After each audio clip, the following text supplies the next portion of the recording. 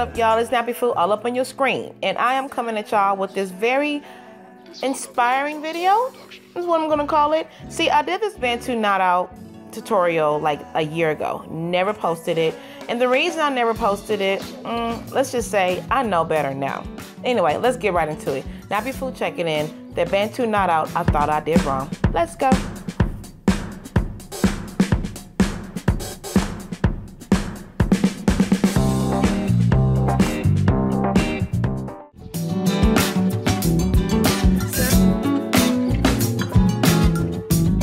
Okay, y'all, so what inspired this video? I forgot who tutorial I saw, but I saw this wonderful, beautiful, natural hair YouTuber do a Bantu knot out video. Actually, it was a flat twist Bantu knot out, hence the reason my hair is flat twisted and Bantu knotted. I did exactly what she did. I flat twisted from my scalp. I did quite a few sections. I grabbed my hair, I twisted it up. I grabbed my hair at the scalp. Oh yeah, I put some oils on my end. You know, you gotta oil those ends. And then, you know, I grabbed my hair at the scalp area and I rolled it around, you know. She mentioned doing this if you're tender-headed. Instead of rolling it from the bottom, just do it from the scalp and just roll it up. And I did that. I'm gonna show y'all a little bit closer. So, you know, I followed her tutorial down to the damn T. Now, one thing you have to keep in mind is that whenever you follow someone's tutorial, the biggest consideration that you need to take and that you need to keep in mind is your hair texture is not like that person's. So therefore, what does that mean, class? Your results are not gonna be like hers. It's just not gonna happen, boo. And at this point in time in my life, I didn't learn that really. I was just like, if I do it like hers, it's gonna come out like hers. And I learned real quick, that is not the case. Hey, that is not the situation. So my hair is gonna come out the way she wants to come out because she's 4C. She's not 4A, she's not 3A, none of that. So here's the results, y'all. This was not what I was expecting.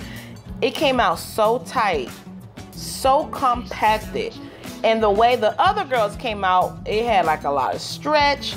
It had like, it just wasn't like, let's just say this was totally opposite of what I done saw on that video. Okay, listen to what I said when I was done taking all the twist out. And I look like a little kid. I look like somebody's little sister, somebody's grandma. I don't know. Maybe this is why I've never did. I don't really do. I've done Bantu knot one time, and now I remember why it was one time. But we're gonna make it work. And I definitely tried, y'all, but I just want to make this point real quick. When you do a hairstyle you see on someone online, in the blogs, in the magazine, whatever, do not expect your results to be just like hers, because it won't. Even if the girl's 4C just like you, your results still will not be exactly like hers, and you should be a-okay with it. So for this tutorial, maybe I shouldn't have twisted it so tight. I probably should have did hanging Bantu knot outs so that I could have some stretch to it. But you know, you live and you learn, and that's part of the wonderful, beautiful, adventurous side of your natural hair journey, and especially that 4C hair journey.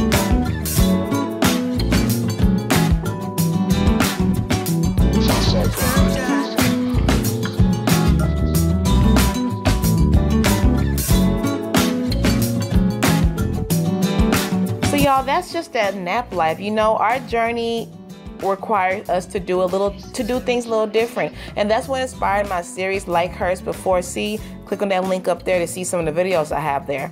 I take the textures of other naturals and I make their styles work on my 4C hair.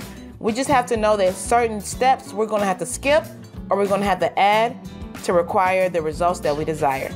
Oh, I just rhymed. Hello. Anyway, I appreciate y'all watching. I hope this video helped somebody. Until next time, remember to have healthy hair. You got to do healthy things. Deuces.